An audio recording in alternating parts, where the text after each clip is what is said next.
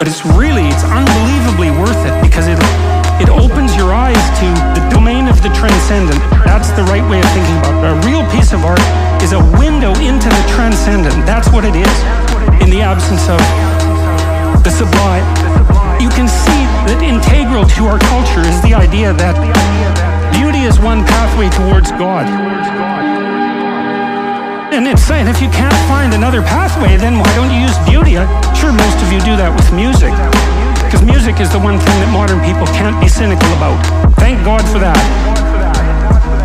And so we need to understand the role of art and literature and stop thinking about it as an option. It's not an option. It's not an option. What is it said? Man does not live by bread alone. That's exactly right. We live by beauty. We live by literature. We live by art. And literally, not metaphorically.